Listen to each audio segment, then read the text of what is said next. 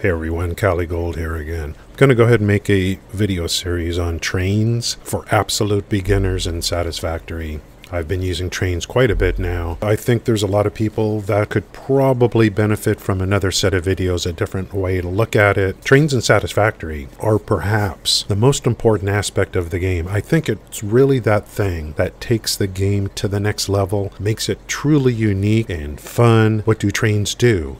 Trains move things from one place to another. Basically as simple as that, right? Conveyors move things from one place to another. Trucks move things from one place to another. You can move things from one place to another. Trains move things from one place to another. Why should you use trains? Trains can move large quantities of things quickly over short or vast distances, and it does it in a really good way, a much more reliable way. They are much more reliable and easier to manage than vehicles, and unlike vehicles, you can ride inside of them during their route, so that's a very important feature as well. They prevent conveyor spaghetti hell. Conveyors we just think is great because it doesn't use any electricity. They start to break down as you use them more later into the game. I never use conveyors between factories. That's a rule for me. I don't use conveyors between factories.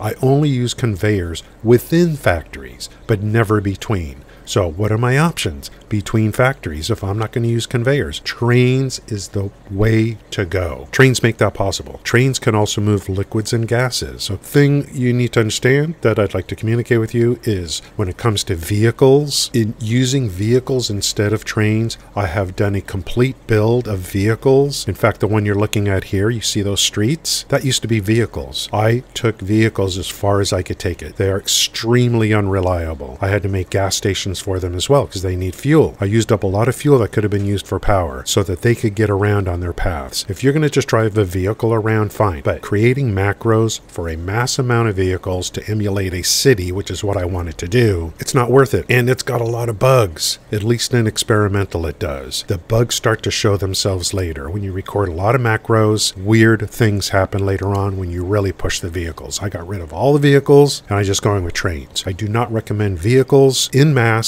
using macros. They're too unreliable. There's some more benefits about trains. They only need one source of electricity for the entire network. One source you can hook up one train station to elect your grid, and that's it. You never need to do it again. In fact, all your other train stations throughout the map, you could tap off of those and use it for electricity. Your network is your power line. Your tracks hold power. You can use the train station to connect power poles. You can also use your hover pack to move around on the train tracks when you have a hover pack. Another benefit of trains is they can be used for personal transport and storage around the map. You can create train stations that are private train stations with storage and just have your own personal train and get around the map on your train. Just set your locations, and I'll show you all those things about setting locations, stuff like that in the future. You can use one of the big benefits is you can just have your own private train and private stations scattered around the map and just go from one to the other as you need. You don't need hypertubes or anything like that. Just use your train network, okay? One last thing about benefits of train, I probably missed something, is that they just look cool.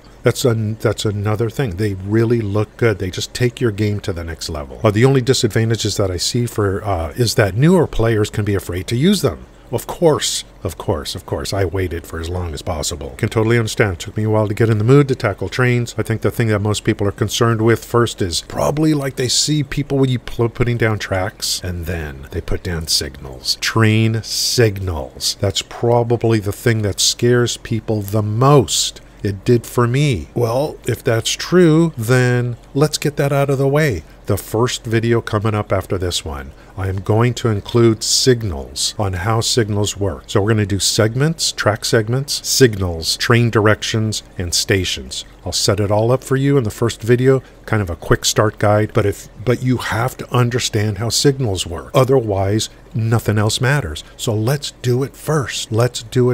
So I'm going to go very basic on the first video, and we'll tie some stations together, and I'll show you how that works, okay? So the first video will be a quick start. Okay, so that's it for today. Thanks, guys. Have a great day.